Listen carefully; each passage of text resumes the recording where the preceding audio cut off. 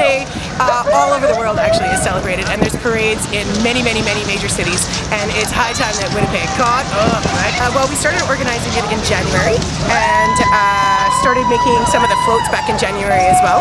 Many of them are made clearly of recyclables. Some paper mache, definitely some chicken wire. I think I bought Winnipeg out of chicken wire at one point, and a whole lot of fun, and you know, a couple of beers. We got some music now. It's not amplified though, so it's well within permit rights.